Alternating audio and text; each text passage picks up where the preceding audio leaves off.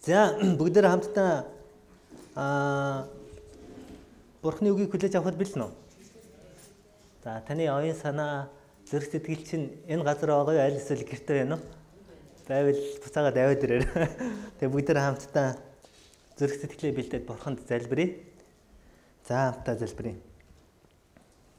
Эзэн минь танд талархын энэ цагийн төлөө эзэн та бидний бодол санааг өөрлөгөө хандуулж эзэн газар та өөрийн үнэнний үгийг хэлж өгөөч бидний амьдралд өөрчлөлт шинжилэлтийг авчрах эзэн тэр үгээ биднэрт өгөөч гэж гуйж байна. Эзэн ариун сүнс минь эзэн таны өдөрдөмж чиглүүлэг энэ цагт байх болтугай таны эмэрхэн ухааны үг мэдлэгийн үг хэлэгдэх болтугай эзэн таны хүү Есүсийн нэрээр талархан залбирч байна. Амен. За өмнөх удаагийн номлол дээр соднагч номлосон тийм ээ соднагч юуны тухай хуваалцлаа? Ерөөл тийм. Ерөөл гэдэг бол маш чухал яагаад гэвэл тийм юу гэдэг сайн явна гэсэн үгээр би өнөөдөр сайн явж байгаа гэсэн бас хэд хэдэн жишээ бас ерөөлийн тухай ярьж ирсэн. Тэгээ би 7 хоногийн дундор бас ингээд залбираа бэлдэж байх үед ерөнхийдөө бас юу бодсон бэ гэхээр энийг үргэлжлүүлээд бас ярих нь бас зүйтэй юм байна гэж бодсон. Тэгээд бас яг энийг бас судалж байхдаа бас нэлээдгүй юм өөрөө бас сурсан. Тэгээд миний маш чухал ойлгосон зүйл нь би өнөөдөр 3 чухал зүйлийг дурдж ярих болно. Тэгээд тэрний эхний зүйл нь болохоор үг хэллэг. Гэхдээ яг миний энэ 3 хэллэх чухал зүйл маань ерөнхийдөө ерөөл хараал ба ерөөлтэй холбогдолтой зүйлсийн тухай ярина гэсэн. Өнөөдөр бид нэр та өөдрөг үзэлтэй тэгээд бас таны амнаас сайн үгс гаргадаг, бусдыг босгон байгуулах үг хэлэгддэг байв сайн. Гэхдээ биднэрт ямар нөхцөл байдал тулгардаг вэ гэхээр хүн ууралсан үедээ магадгүй таны шарыг хин нэг нь малтчихж болно. Айгүй шарыг чинь бүр амар малтдаг хүмүүс байдаг шүү дээ. Миний бодлоор эрэгтэйний шарыг хамгийн сайн малтдаг хүмүүс бол эмэгтэйч байдаг гэж боддог. Мөн үү? Тэгэл нэгэн болонгоос за ингээд болиг өнгөт дээрээс нь ингээд асгадаг ч юм уу. Тэгээ ерөнхийдөө өнгөрсөн хугацаанд бас тиймэрхүү зүйлсүүдийг маш их харсан. Гэтэ тэр дунд эрэгтэйч бай, эмэгтэйч бай хин нэгэн хоорондоо харилцааны асуудалтай байлаа ч гэсэн та тэр үедээ таны амнаас гарах үг ямар байгааг анзаарах хэрэгтэй гэсэн. Тэр үедээ та уурсандаа магадгүй хин нэгнийг буруутгаж хин нэгнийг харах аль эсвэл муу үгээр хэлэх тийм үг таны амнаас гарч ийн үү? Аль эсвэл тэр хүнийг уучлах, тэр хүнийг нэгүүлсэх үг таны амнаас гарч ийн үү гэж. За эхний бидний харах ёстой ишлэл Яаков 3:9-ийг харъя. Яаков номны 3 дугаар бүлэг.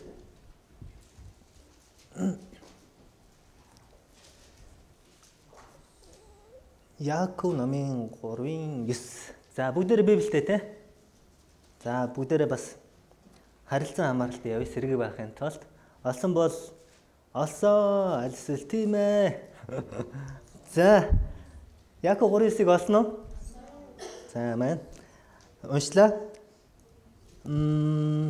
Бид хилээр эзэн ба эцгийг магтдаг. Бид түүгээр Бурхны төрхөөр бүтээгдсэн хүмүүсийг хараадаг. Ерөөл хараал нэг л амнаас гардаг гэж ах дүүс минь ийм байж болохгүй гэж хэлж. 3:9 10 дугаар ишлэлийг би сайн уншсан. Би ахад уншаа бид хилээр эзэн ба эцгийг магтдаг. За бид нар амаараа хилээрээ Бурхныг магтдаг. Түүгээр зогсохгүй бид нар зарим үед Бурхны төрхөөр бүтээгдсэн хүмүүсийг хараадаг гэж хэлсэн баг. Ерөөл хараал нэг л амнаас гардаг байж хоёр тустай ам биш. Нэг л амнаас гардаг.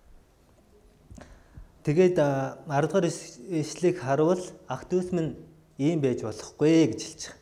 Өргөжлүүлээд Ефес 4-р бүлгийг харъя. Ефес 4.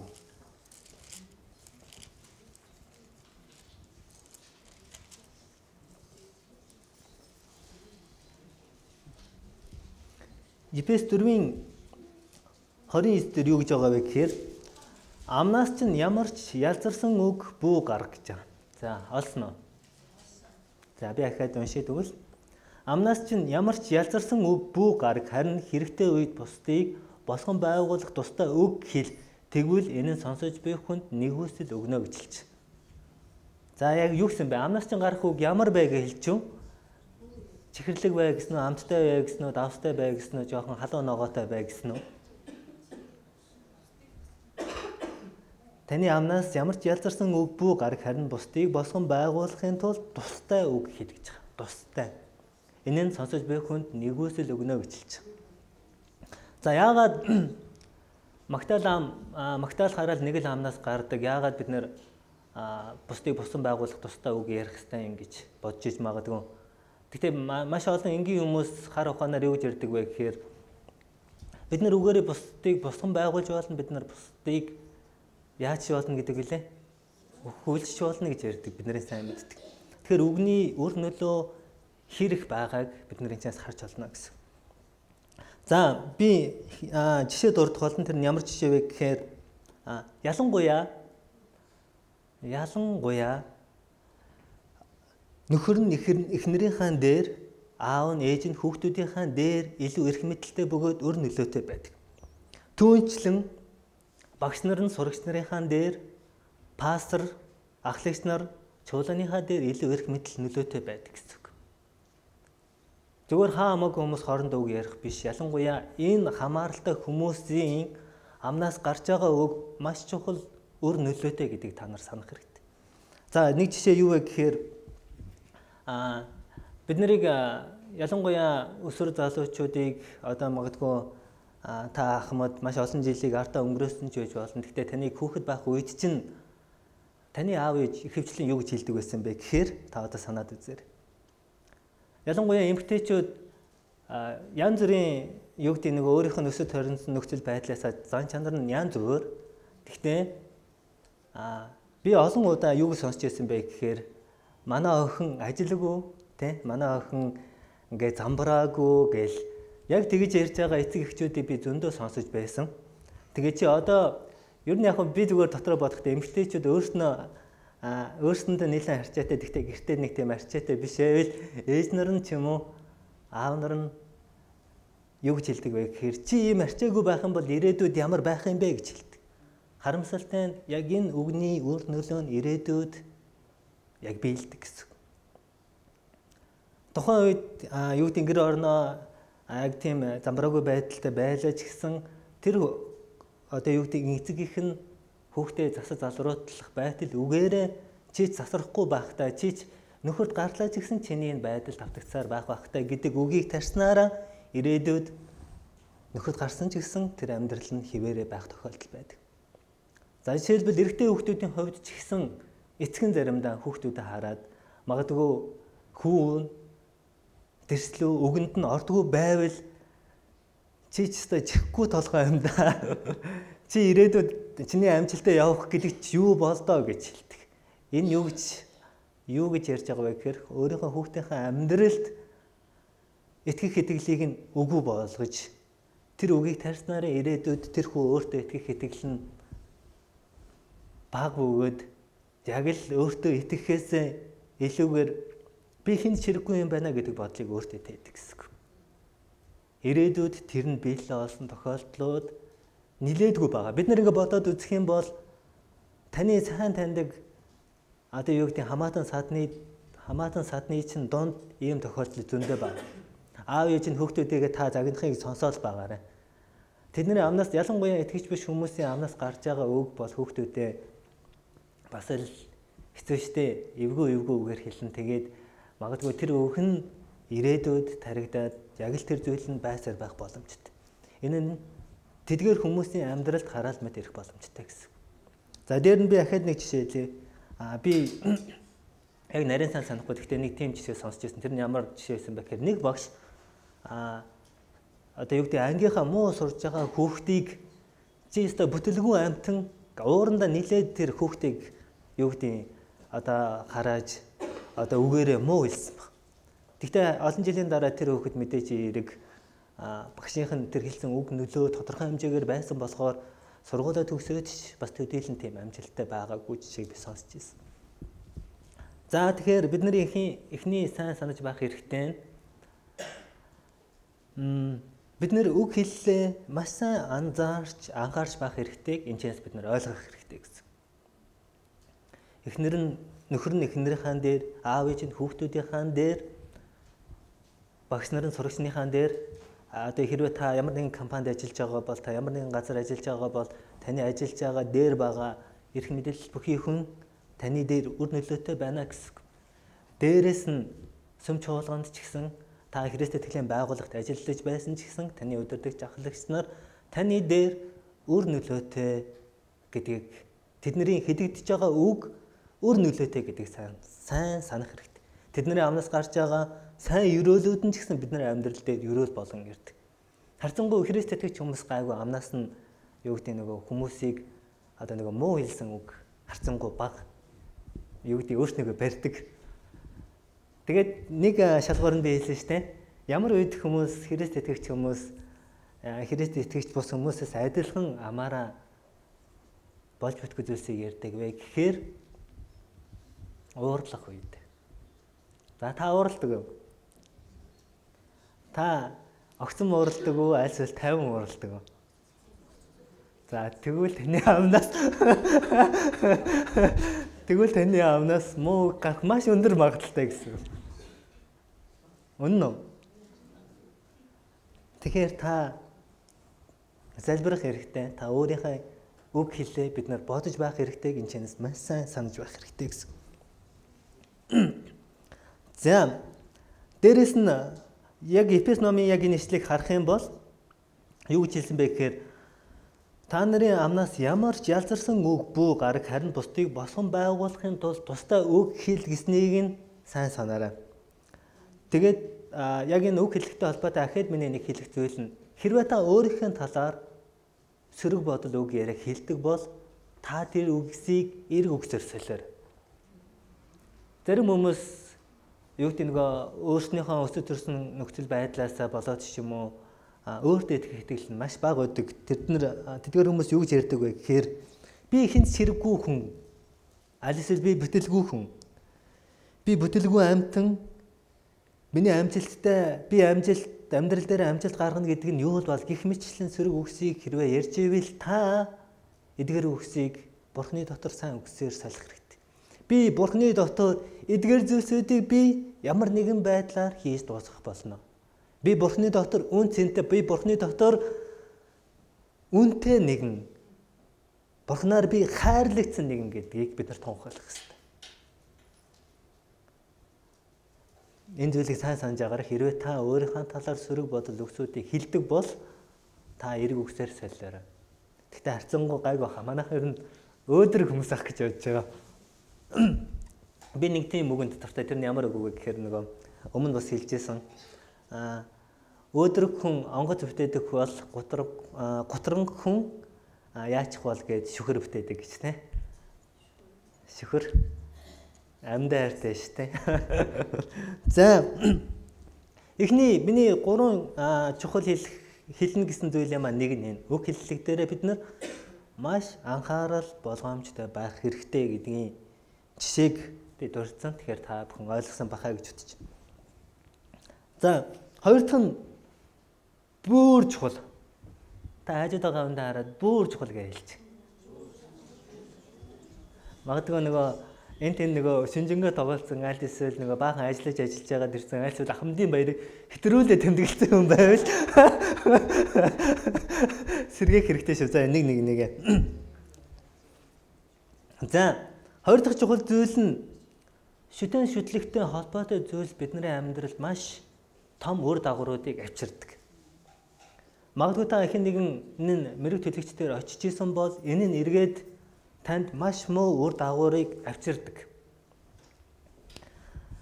Бидний амьдралд тохиолддог нэг томоохон хэдэн асуудлууд байгаа. Би жишээ нь дурдъя. Хэрвээ бидний амьдралд юу гэдгийг ойр дотны хүмүүсийн дунд аль эсвэл хамаатан садны чин дунд сэтгэл санааны сэтгцийн өвчтөй хүн байвал эсвэл хууч өвчин аль эсвэл тийм удамших тийм өвчнөй хүн байвал магадгүй гэр бүлийн асуудалтай аль эсвэл санхүүгийн гачигдaltaй тийм хүмүүс байвал бүр дээр нэмээд үе ойрхон бэртэж гэмтдэг хүмүүс байвал энэ нь шүтэн шүтлэгтэй ямар нэгэн байдлаар холбоотой хүмүүс байна гэж бас ойлгож байна. Зарим нэг тохиолдолд. Яагаад шүтэн шүтлэгтэй холбоотой зүйлс нь бидний амьдралд маш юм хүнд нөхцөл байдал дагаврыг дагуулдаг вэ гэдэг жишээг би одоо дурдах болно. Тэгээд тэрнээс өмнө хэдүүлээ нэг ишлэл харъя. Дэд хууль 7-26.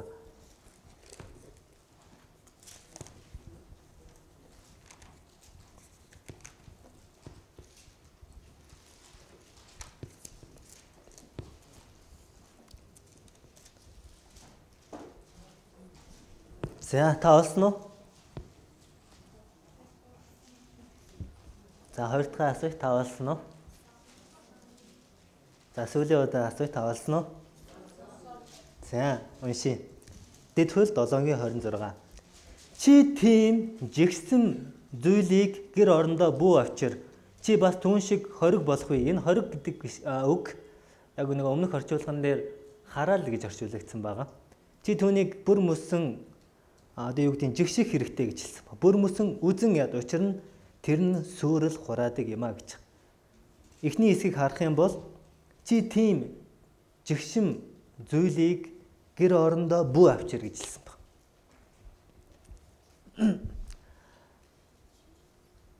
Одоо жишээ нь бид нар бодоод үзвэл бидний үг хэллэгээр дамжуулаад бидний амьдралд маш олон тийм сөрөг нөхцөл байдал үүсэх болцоотой юм байна гэж үздсэн. Нөгөө нэг хоёр дахь чухал зүйл нь шүтэн шүлэгтэй холбоотой зүйлс бидний амьдрал дээр маш муу үр дагаврыг авчирдаг. Би нэг Английн нэг номлогч Дерек Принсийн нэг гэрчлэлийг сонсон. Тэр нь ямар гэрчлэл байсан бэ гэхээр Дерек Принс маш олон жилийн өмнө өвөөгөөсөө уламжлагдж ирсэн, ээжээр нь дамжиж ирсэн юу гэдэг хиттийн тийм дурсгалт зүйл байсан. Өөрт нь юу гэдэг Дерек Принсэд ирэх үед тийм дөрвөн ширхэг луу байсан тухай гардаг.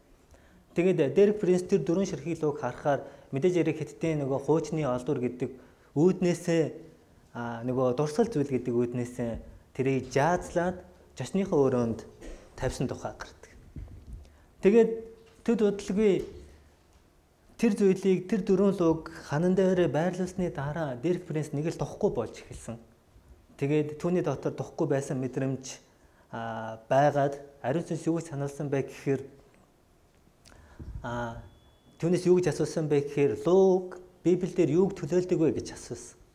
Тэгээд Ишлэл номон дээр харах юм бол луу гэдэг үг бол сатаныг төлөөлдөг, мөс сонсыг төлөөлдөг.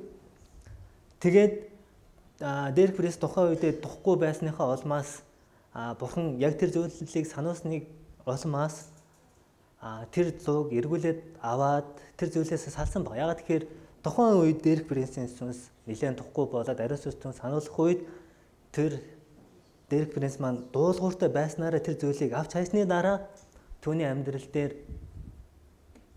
гайхалтай ерөөл эргээд ирсэн гэж гэрчилж байсан. Тэр нь ямар ерөөл байсан бэ гэхээр Дерек Принс санхүүгийн хувьд гачигдaltaй аялын номлол хийдэг байсан ч гэсэн түүгээрээ олсон мөнгө нь гэр бүлийнхаа хэрэгцээг дөнгөн данган хангадаг байсан тухай ярьж байгаа. Харин тэр ханандаа үлгсэн тэр юу гэдэг эртний дурсгал зүйлийг авч хайсныхаа дараа түүний санхүүгийн нөхцөл байдал эргээ сайжирсан тухай тэрээр гэрчилсэн баг. Түүгээр зогсохгүй уг хүн маань эхнэртэйгээ ойлголцохгүй байсан тухай ярьдаг. Эхнэртэйгээ ердөөсөө ойлголцохгүй яадлаа ойлголцох гээд үздэг, бас ойлголцохгүй тийм асуудлууд түүний амьдралд байсан тухай. Дээрээс нь эцэг эхээс нь ирэх байсан тусламж тэдгээр гэр бүлийн дунд ирэх байсан тусламж ирэхгүй хойшлоод байсан тухай гэрчилж байсан. Харин яг тэр зүйлийг гэрээсээ зайлуулсны улмаас эргээ тэр эцэг эхээс нь ирэх байсан мөнгөнд тусламж тэр гэр бүлийн дээр ирсэн тухай яригдчих. Тэгэхээр бидний амьдрал дээр бид нар шүтэн шүтлэгтэй ямар нэгэн зүйлсийг бид нар гэртээ байлгах үед тэрний өр нөлөө нь бидний амьдралд маш сөрөг байдлаар нөлөөлд юм байна гэдгийг бид нар энэ ч харж олно гэсэн үг. Энэ сөрөг нөлөө бидний сүнслэг амьдралд гэр бүлд ямар асуудлуудыг авчирдаг вэ гэхээр гэр бүлийн асуудлууд магадгүй эцэг эхнэр хүүхдүүдтэйгээ эхнэр нөхөртэйгээ асуудалтай байдаг гэсэн. Дээрээс нь магадгүй гэр бүлийнх нь хэн нэг нь өвчтэй байж болно. Удамших өвчин бас байж болно. Түүнчлэн санхүүгийн ямар нэгэн гачигдал байж болно. Магадгүй хэн нэг нь ойр ойрхон бэртэж гэмтээд байж болох болцоотой гэж ярьж байгаа. Харин тэдгээр шүтэн шүтлэгтэй холбоотой зүйлсүүдийг гэрээсээ зайлуулах үед эргээд тэр хүний амьдрал бурхны ерөөл ирсэн шиг шүтэн шүтлэгтэй холбоотой зүйлс нь бидний амьдралд ямар их үр нөлөөг авчирч байгааг бид нар энэ ч харж болно гэсэн. Тэгээд би бас өөрийнхөө амьдрал дээр миний бас нэг олж харсан зүйл нь би бас өмнө нь гэрчилжсэн тэр ямар гэрчлэл байсан бэ гэхээр бидний Христ итгэлийн гэрчлэл маань эмээг нас бардаг жил өвөө яг бурханд итгэх шийдвэр гаргасан. Тэ одоо юу гэдэг нь тухайн үед баярах Арабах эднэр ирээ сайн мэдээ ярих үед өвөөгийн маань гаргасан шийдвэр юу байсан бэ гэхээр гэрт байсан химис шүтэнүүдээ бүгднийг гаргаж ирээд шатаасан баг.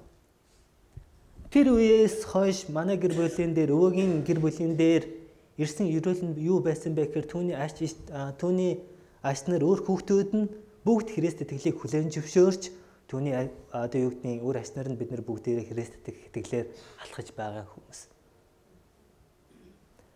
Тэгэхээр шүтэн шидлэгтэй холбоотой зүйлс байвал бид нар энэ зүйлээс бид нар чөлөөлөгдөх хэрэгтэй. Энэ зүйл бидний амьдралд маш их сөрөг нөлөөг авчирч байгааг бид нар харж байна. Хараал бүхий нөлөөг бидний амьдрал дээр авчирдаг болохыг бид нар энэчнээс харж байна гэсэн үг. Зарим нэг хүмүүс магадгүй Христ итгэхээс өмнө мэрэг төлөвтэй холбогдсон хүмүүс байдаг. Зарим нэг хүмүүс Христ итгэсэн хэрнээ Христ итгэлийн бас цөөргөн улмаас мэрэг төлөв дээр магадгүй гэр бүлийнхэн нэг нь очиач гэх үед яваад очиждаг тийм тохиолдол байдаг. Тэр тохиолдол нь юунд хүргэдэг вэ гэхээр амьд бурхныг эзэн гэж хүлээн зөвшөөрөхөөс илүүгээр мэрэгч төлөгчийн сүнсийг өөрийнхөө амьдрал дээр ажиллах боломжийг нээгээд өгч байгаа гэсэн. Ойлгож байна тийм? Бид нар амьд бурханд итгэх итгэлээ үгүйсгээд харин тэр мэрэг төлөгчийн дээр байгаа болж бүтэхгүй тэрл бүхэл муу сүнсний үр нөлөө бид нар өөрсдийнхөө амьдрал хүлээн зөвшөөрснөөрөө бид нар маш харамсалтай үе таалгуудыг бид нар өөрсдийнхөө амьдрал дээр нээгээд өгч байгаа. Хэрвээ та ямар нэгэн байдлаар мэрэг төлөв шүтэн шидлэгтэй холбоотой зүйлс таны амьдралд байгаа бол та тэр зүйлээс цэвэрлэгдэх хэрэгтэй. Та гимших хэрэгтэй, та хүлээн зөвшөөрөх хэрэгтэй. Тэр зүйлээс чөлөөлөгдсөний дараа таны амьдралд өөрчлөлтүүд ирэх болно гэсэн. Магадгүй таны гэр бүлийн донд нэгэн удамших өвчтэй байвал магадгүй тэр өвчин эдгэрэх болно. Магадгүй таны амьдрал санхүүгийн гачигдал байсан бол эргүүлээ та санхүүгийн ерөөлийг бурхнаас хүлээн авах болно гэсэн. Магадгүй та гэр бүлийн асуудалтай байсан бол та эхнэртэйгээ нөхөртөөгөө ойлголцож чадахгүй байсан бол эргээд ойлголцох боломжийг бурхан таны амьдралд өгөх болно гэсэн. Та санал нэг байна уу? Та энэ нөхцөл байдлаас чөлөөлөгдөхийг хүсэж байна уу? Бурханаар чөлөөлөгдөхийг хүсэж байна уу? Эрх чөлөөтэй амьдрахыг хүсэж байна уу? Тэгвэл бид нар үнэхээр өөрсдийнхөө нөхцөл байдлыг хүлээн зөвшөөрөөд гимшээд тэдгээр бидний дээр байгаа тэр хараалын үнцийг бид нар Есүс Христийн цусаар бид нар хүчингүй болох хэрэгтэй. Тэгснээрээ бидний амьдралд эрх нөлөө нь эрх ерөөл нь 2-3 үед маань дамжин ирэх болно гэсэн үг. За, хоёр дахь чухал зүйл маань чухал байна уу?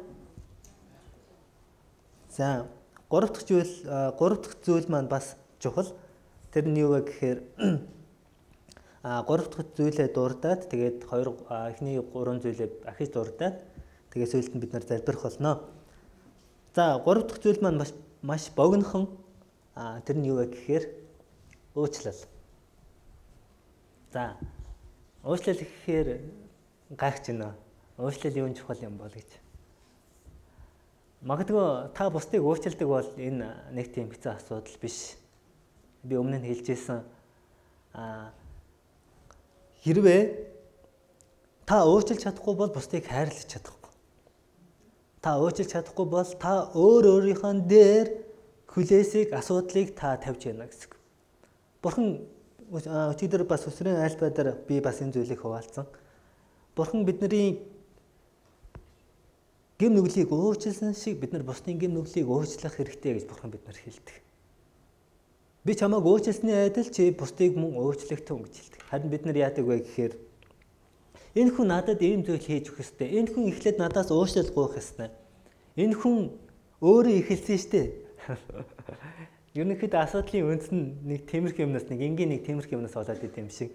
Тэр хүн чинь өөрөө эхэлсэн штэ. Тэр хүн эхлээд надаас уучлах гуйх ёстой. Тэр хүн эхлээд намайг хайрлах ёстой. Тэр хүн эхлээд намайг хүндлэх учиртай. Тэр хүн намайг эхлээд ойлгох хэрэгтэй. Тэр хүн намайг Ямар хүнд асуудлыг туулж байгааг тэр хүн намайг мэдэх ёстой гэж эхлээд өөрийгөө тавьдаг.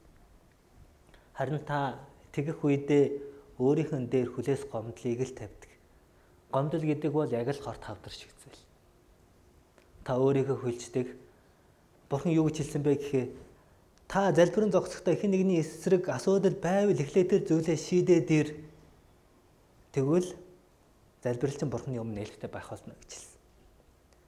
Та залбирэн зогсохдоо хэн нэгний эсрэг гомдол байгаа бол эхлээд тэр зүйлээ шийдээгүй бол Бурхан таны залбирлыг сонсох болов. Харин таны үл өөрчлөл таны залбиралд саад байх болно гэсэн. Магадгүй зарим нь юу гэдэг асуудлыг нэг тийм хүн дээр тусгаж авахгүй зүгээр ингээд орхиод бас уучлалдаг хүмүүс байдаг. Зарим нь юу гэдэг өөрийнхөө нөхцөл байдал дээр тэр асуудлаа өөр дээрээ байлгаа тэрийгэ бодоол байдаг. Тэр нь эргүүлээд маш том хүлээс болдог. Тэгээд өчигдөр нэг бид нарын сонирхолтой нэг ярьсан зарчим нь Библиэлд юу гэж хэлдэг вэ гэхээр та нарын уур хилэн дээр нар буу жаргах гэж хэлдэг. Диавол бүү байр тавьж өг. Та нарын уур хилэн дээр нар бүү жаргах гэдэг нь таныг 2-3 өдрөөр 7 хоногоор сараар гомдоод яваадаа гэж хэлээгүй шүү. Таныг тэр доороо уучлал гэж хэлж. Тэр доороо уучлах хэрэгтэй.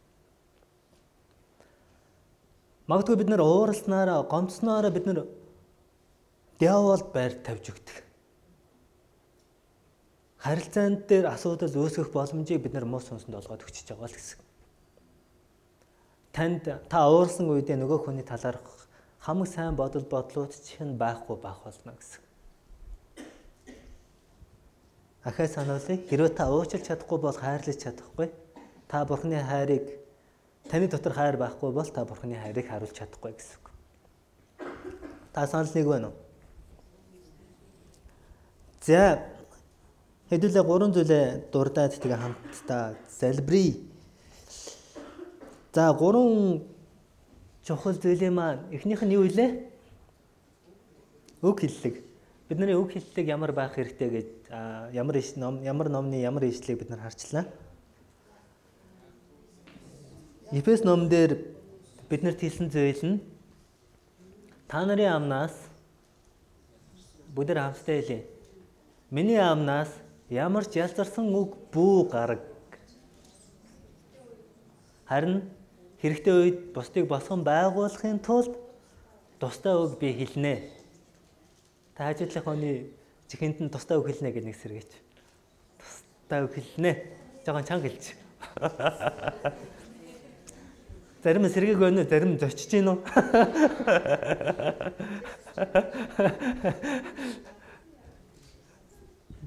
Нөгөө нэг хэдэний жилээ нэг тийм оногоо байдаг шүү дээ. Нөгөө шин залбирлын цагаар залбирж байгаа л залбиралт бас чинь нэг хондж байгаа л сэрэнгүүтээ аммаа нэг сэрдэг шиг.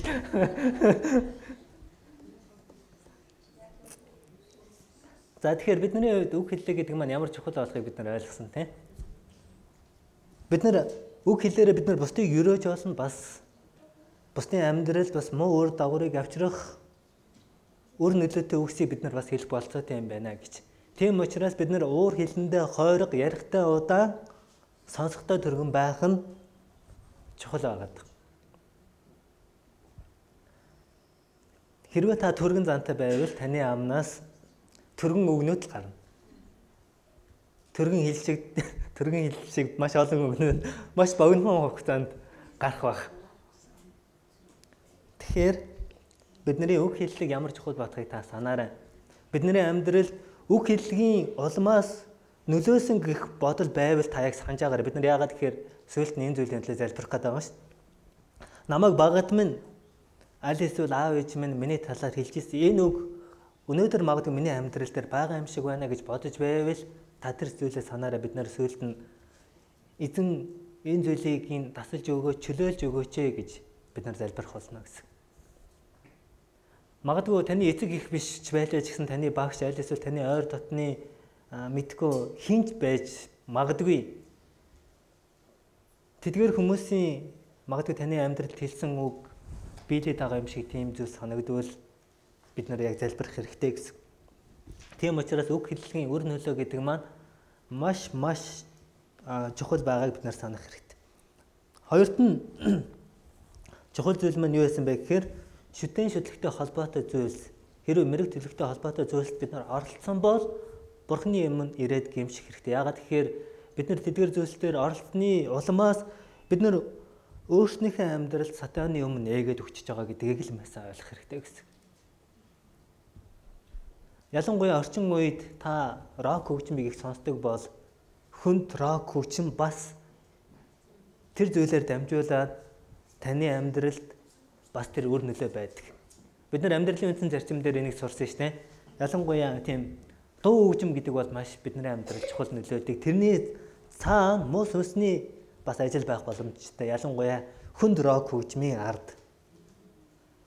Тэгээд тэрнээс гадна магадгүй таны гэрт чинь магадгүй намайг хуваалцаж байх үед шүтэн шүтлэгтэй ямар нэгэн зүйл санагдсан бол та тэр зүйлээ санаж агаад би яг энэ зүйлийг устгаж бас залбируулмаар байна гэвэл та магадгүй цуглаан дуусны дараа баярах ч юм уу содногч бид нар дээр ирээд би яг энэ өөрийнхөө амьдрал байгаа шүтэн шүтлэгтэй зүйлсээ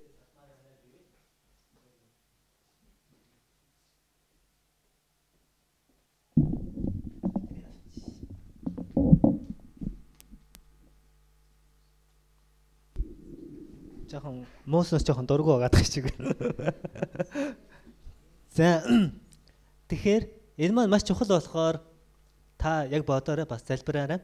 Тэгээ яг үнэхээр миний амьдрал шүтэн шүтлэгтэй холбоотой ямар нэгэн зүйл байвал би чөлөөлөгдмөр байна. Яагаад тэгэхээр тийм зүйл, тийм үр нөлөөний донд байгаа бид нар мэдэх болцоотой зүйл нь би түрүү хэлсэн.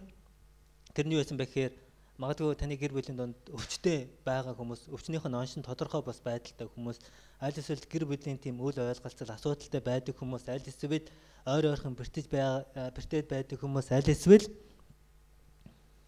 санхүүгийн гач хэтэлтэй байгаа хүмүүс тэдгээр зүйлстэй холбоотой байх болцоотой. Дээрээс нь та мэрэг төлөгчийн ямар нэгэн байдлаар бөөд ч юм уу, тийм ялангуяа монголчуудын хувьд бөөгийн тийм нөгөө шүтлэгтэй хүмүүс их байдаг учраас бөөд одоо үзүүлнэ, аргалуулна, այսօр боддоо дээр очиж ном уншуулна гих зүйлсүүд их байдаг. Хэрвээ тийм зүйл байгаа байвал та бас мөн гэмшиж Бурхны чөлөөлтийг өөрийнхөө амьдрал дээр хүлээн авах хэрэгтэй гэдгийг санаарай. За та бодсон уу?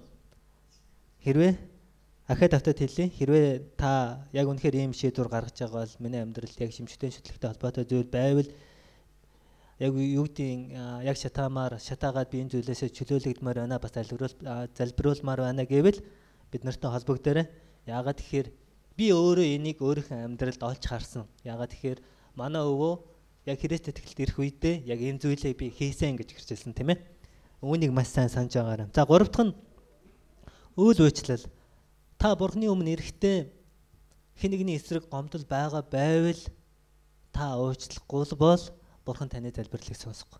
Та хэн нэгнийг уучлахгүй бол Бурхан таныг уучлахгүй мөн адил тэр өөрийн дансыг өөрийн гартаа барьсаар байх болно гэсэн.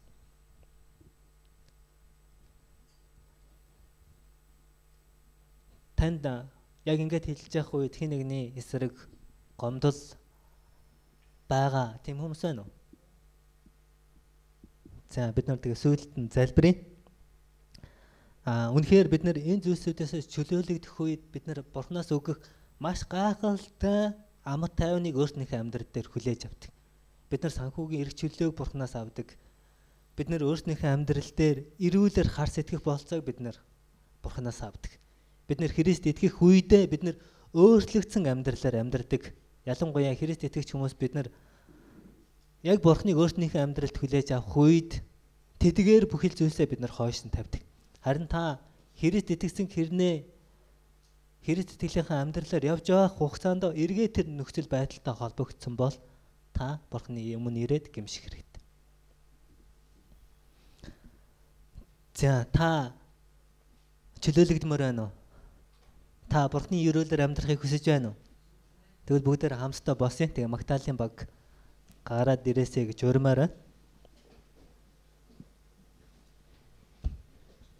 Тэгээд ерөнхийдөө миний бодол үгийн цагийн төлөө талархаа залбираа дуусна. Тэгээд түүнийхээ дагуу магадгүй саний хэлэгдсэн 3 зүйл байгаа байвал бид нар яг тэр зүйлийн төлөө Бурхны чөлөөлтийг асуун гойн залбирах болно. Тэгээ би эхлээд овчхон үгийн цагийн төлөө талархаа залбираа дуусгачээ. Эзэн минь таны өмнө ирээд залбирч байна. Эзэн таны үгээр бид нар өөрчлөгдөж, таны үгээр бид нар өөрчлөлтийг хүлээж авдаг, таны үгээр бид нар таны хайрыг мэдэж, таны баяр хөөргийг бид нар өөрсдийнхөө амьдрал дээр хүлээн авдаг. Эзэн бид нар үнэхээр таны хайр дотор, таны өгөх амар тайван дотор, ер бусын баяр хөөр дотор амьдрахыг хүсэж байна эзэн. Эзэн таны үгийн хэрэгжүүлэлтийг эзэн та бидний амьдралд байлгаж өгөөрэй. Эзэн үгийн цагийн туршид эзэн та ариун сүнс минь та зүрхэнд нь ятгаж сануулсан хүмүүс зоригтойгоор үйлдэл хийхин төлөө би залбирч байна. Та яг одоо зүрх сэтгэлд нь хөрч та сануулж өгөөрэй. Эзэн таны үгийн төлөө тань талархан Есүсийн нэрээр залбирч байна. Амен.